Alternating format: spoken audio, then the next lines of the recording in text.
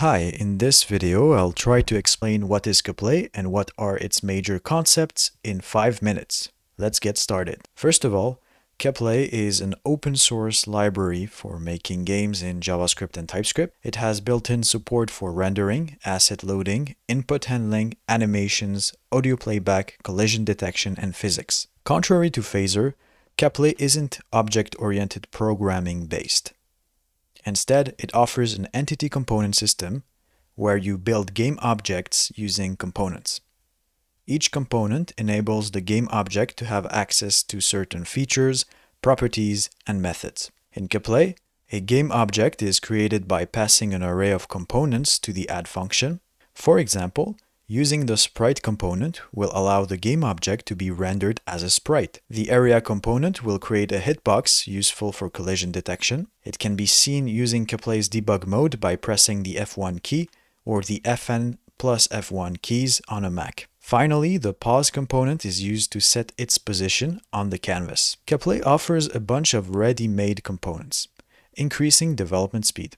However, you can create your own components if you wish to. Additionally, passing a JavaScript object to the array of components allows us to define custom properties and methods, which removes the need to create classes like in the object-oriented programming paradigm. As for animations, KAPLAY offers an intuitive animation API.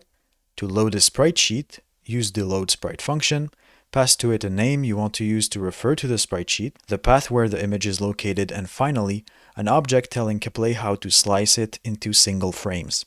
This object should have a sliceX property determining the number of frames per row, the sliceY property determining the number of frames per column, and an anims property containing an object for configuring animation data. To define an animation, you can pass a key object pair to the anims object.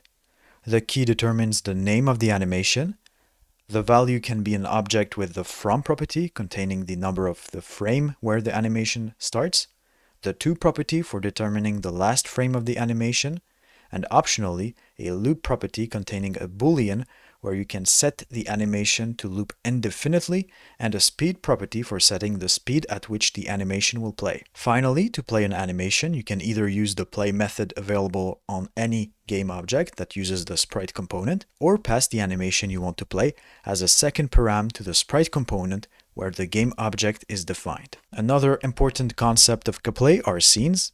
To create a scene, you need to call the scene function and pass a string defining the scene's name and a function that will run the scene's logic. You can use the go function to navigate from one scene to another and even pass data to other scenes. KAPLAY also offers functions for handling user input with support for controller, mouse, and keyboard. You can define virtual buttons in the KAPLAY context where your game is initially configured. Once done, you can use the on button press, on button down, on button released methods for handling input. For example, the on button press function will be provided a function which will run when any button is pressed. The name of the button being pressed will be passed to that function, which you can use to determine whenever to run some logic. In addition to components and JavaScript objects, you can pass a string to the array of components to give an identifier to a game object. These are called tags and they're very useful. A prime example of their use is for collision detection. Using KAPLAY's onCollide function, you can use tags to handle collisions between two game objects,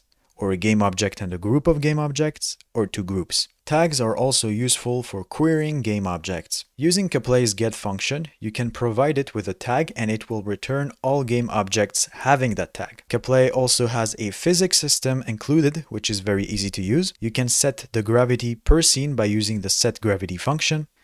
To make a game object susceptible to gravity, use the body component. As for a game object acting as a platform, you can, within the body component, pass an object with an isStatic property set to true to prevent it from falling off or moving. Additionally, using this component enables the game object to use KAPLAY's built-in jump method. Therefore, you don't have to implement a jumping mechanic yourself. Another very useful KAPLAY concept is the ability of creating child game objects using the add method available on the parent. You can use the pause component to offset the child's position vis-à-vis the parent. This makes implementing certain mechanics easier. Sometimes you need to run logic every frame. For this purpose, you can create an update loop by using the onUpdate function. Alternatively, you can attach an update loop to a specific game object so that if it ends up destroyed, the update loop is cancelled. Finally, KAPLAY can be installed like any JavaScript library using a script tag or with npm,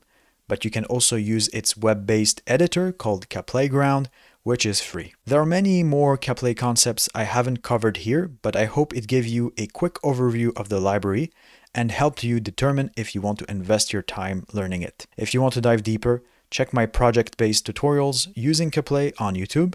You can also check the API reference and examples in the KAPLAY docs. Additionally, I offer exclusive KAPLAY tutorials on Patreon. Link to all of these resources are going to be in the description. Thanks for watching, and I am hoping to see you in another video. Bye.